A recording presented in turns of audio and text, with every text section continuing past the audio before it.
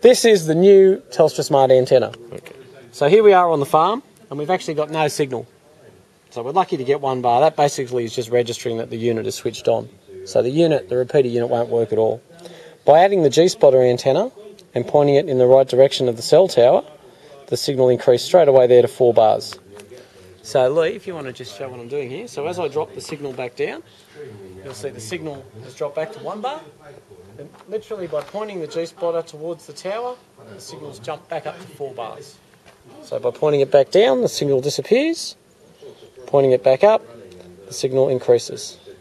So the idea is you use the smart antenna with a GSpotter antenna. You don't need a large cable. If you sat that on your windowsill and just mounted that outside, that's what's going to make all the difference. So we've got a full 4 bar signal there just by adding the GSpotter antenna.